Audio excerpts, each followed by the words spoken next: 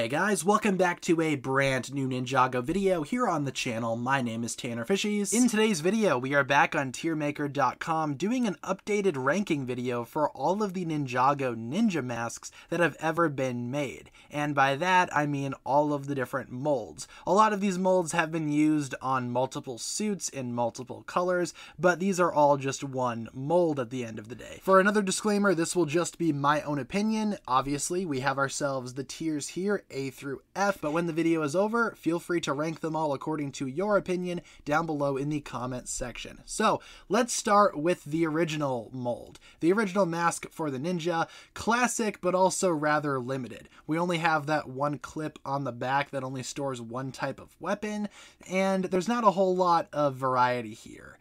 Sure, it came in many different colors, but at the end of the day, it is kind of basic. I think I'm going to say C tier for this one, just because yes, it's simple, yes, it's classic, but there are better ninja masks out there that offer a bit more variety. Next up, the kendo masks. Not really ninja, so I'm going to say D tier. I don't think any of these will end up in the F tier, but maybe when the video's done, we can bump some down. I don't know, not crazy about these masks. It makes sense as like training gear, but it doesn't really scream ninja to me, you know? Next up, the ZX hoods. Used on the ZX Ninja, the Kimono Ninja, and also the Zukin Ninja, along with some other designs. Classic, but a bit overused, but it does have a lot more variety compared to the OG, so I will put it in the B tier. I do appreciate when they have crests, though. For the Zukin Ninja, for example, from Season 4, they just printed their symbols on there. Doesn't really fit with this particular mold. I like it more when it has the crest, or when it's just one solid color. Anyway, moving on, we have the half masks here, used on the island suits, as well as, obviously, the Season 3 rebooted robes and the Tournament Ninja. Pretty cool, I'd say. Again, very simplistic, but a lot of fun. I will say B tier for this one, too, but I will drop it below the ZX hoods. I like the half masks. I like how you can add some variety here with all of the different hair pieces, but at the end of the day, it is just one small piece that doesn't really make up that much of the figure, so I'll say B tier. Can't really put it any higher. However, this mask mold, the Deepstone, Skybound, Day of the Departed, Hands of Time mold, I really like. I love the dual molding here. I think you can get some excellent color combinations, especially for Possession and Skybound. You have the black color with the ninja's other color. I just think that looks really nice. Really good piece too. A tier. These are definitely some of my favorite masks. Next up, we have the Ninjago movie, Sons of Garmadon, Ninjago Hunted Hoods. Not my favorite, not my favorite. In fact, I'm going to go C tier, but I will probably place them above the OG masks.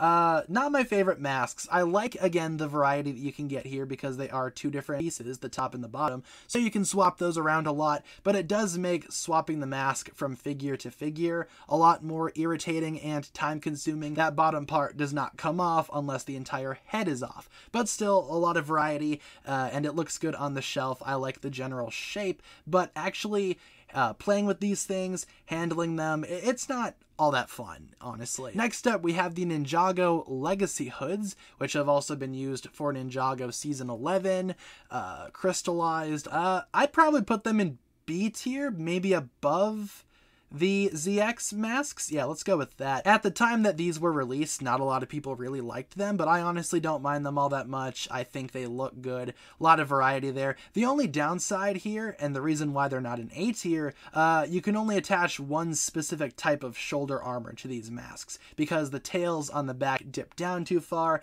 and makes attaching things like ZX armor impossible. So because of that limit in customization, B tier. Next up, Forbidden Spin Jitsu. Not crazy about these ones. These were also used on many other energized figures. Yeah, you know what? I'm going to say D tier too, but I'll put it above the kendo suits because these at least look ninja-esque. I'm just not a huge fan of the energy shooting out the top. I know that's the gimmick with these figures, but I just don't like that. I feel like they oftentimes make some really ugly color combinations, especially for lighter shades of this energy with darker masks, it just kind of makes it look muddy and not as energized and as powerful. And also it just doesn't really look all that great to me, so I will say D tier. Just not my favorite, not my favorite. The Digimasks, I'm also not a huge fan of. I'll probably have to say C tier for these ones too. I'll place it below the pilot hoods though. Yeah, the Digimasks, I mean, they look fine, but again, they can only really be used in one specific circumstance, and I'm a huge fan of variety. I like when things can have multiple purposes. This one though, again, Prime Empire only. Similar to that, we have Season 13 Master of the Mountain Hero hoods. There we go. Yeah, these things are interesting because they kind of combine ninjas and knights. These were designed specifically for Master of the Mountain, but I feel like these have a bit more variety. So I will say B tier for these ones. I'll probably leave it right there, though, below the half masks, but above the Ninjago movie masks. Like I said, combining knights and ninja, I think it looks pretty good overall. Yeah, nothing really too much to complain about there. I like the color combinations with the gold and the silver, depending on what ninja you have. Maybe I would have preferred some more variety in the colors, but still not too bad. These scuba masks are rather strange to me. The masks themselves look fine, I guess, but then you have that awkward scuba piece, and it just creates another Season 8 Ninjago movie mask situation. But I will put it above the Prime Empire Digi masks, but these two are very much on the same playing field for me. Next up, the Golden Dragon masks that we saw during Ninjago Crystallized. Not too bad, but also you can't really use these for anything else, so I'm going to say C tier for these ones too. And plus, these fall into a similar trap that these masks fall into, where sometimes the energy coming out of the back looks a little bit muddy and messy. So C tier, and also there's not a whole lot of color variety here. There's only like 4 pieces in existence, so yeah, can't really place it any higher than this, but it does look pretty cool though. Makes sense for the Dragon Ninja. And finally, we have the 3 masks that we have in Dragon's Rising, all of which use the exact same bottom piece. And what exactly do we have here? The regular base Dragon's Rising masks along with the armor. It's kind of like the Season 8 thing again, except it's not as, like, you know, ninja. Like, it's not traditional ninja. It's more angular, almost looking robotic. I don't mind these masks overall, but they are definitely not my favorite. I think I will place them in the C tier right here. I do like when they have horns, though. I think Aaron's design is a bit more unique and clever and interesting. I like the horns. What can I say? Maybe all of the ninja for Dragon's Rising should have had the Daredevil horns.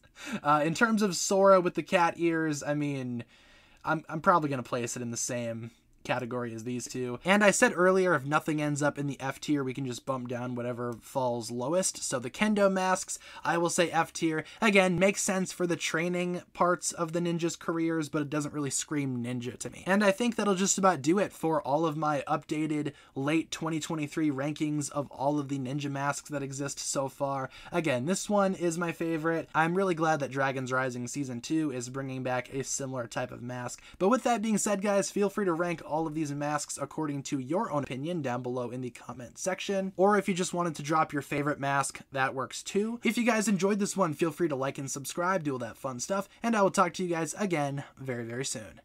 Peace.